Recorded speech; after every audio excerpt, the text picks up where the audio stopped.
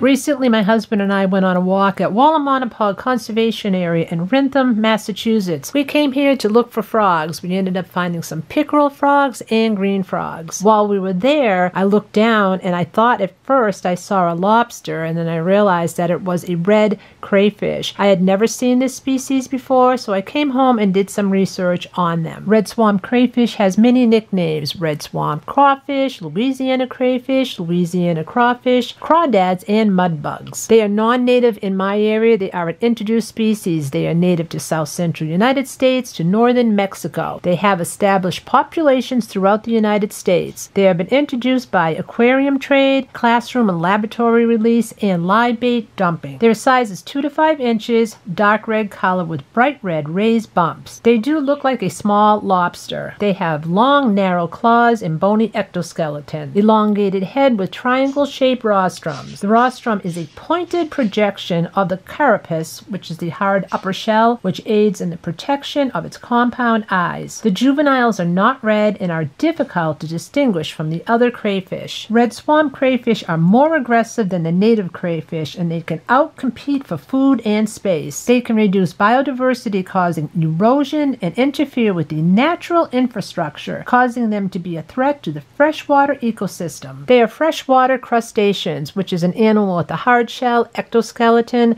several pairs of jointed legs, 3 body parts, head, thorax, and abdomen. Usually lives in the water. They breathe through feather-like gills. They burrow deep into the substrate of their habitat, creating large mounds of sand and soil called chimneys with a large center hole. Their diet, they feed heavily on snails, fish, amphibians, and plants. They are highly aggressive to the native crayfish. They have powerful pincers and can deliver a nasty pinch equal to 25 to 45 pounds of pressure. Control methods. Intense harvesting will not eradicate the crayfish. The best control is to prevent the introduction of the crayfish by educating anglers, crayfish trappers, bait dealers, and teachers about the threats they pose to the environment. Doing so will reduce the risk of spreading the species to new areas. Prevention steps: remove aquatic plants, animals, and mud from your boat and equipment before leaving the launch area. Spray and rinse your boat and equipment with high-power water. Crayfish are edible and are considered a delicacy. It's really sad to hear how these are taking over and harming our local crayfish. Thanks for watching. Peace, love, and joy. Always be humble. Always be kind. See you next time.